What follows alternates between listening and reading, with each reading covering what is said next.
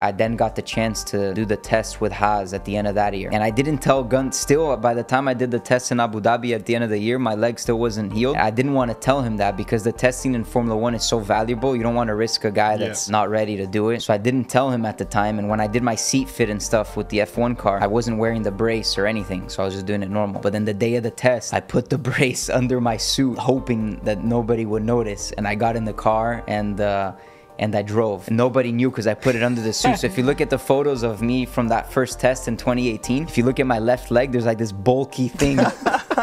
And that's because I like your style, mate. I'm not gonna miss a Formula 1 test because he might think I'm not ready. So I wasn't gonna tell them that my leg wasn't healed yet. That's commitment. I never got the subject back with him, but I never actually told him that I was still racing with the brakes. Yeah, one day That's sick. I'll send him the video. But yeah, sometimes you gotta do what you gotta do. You gotta do what you gotta do. I respect that a lot.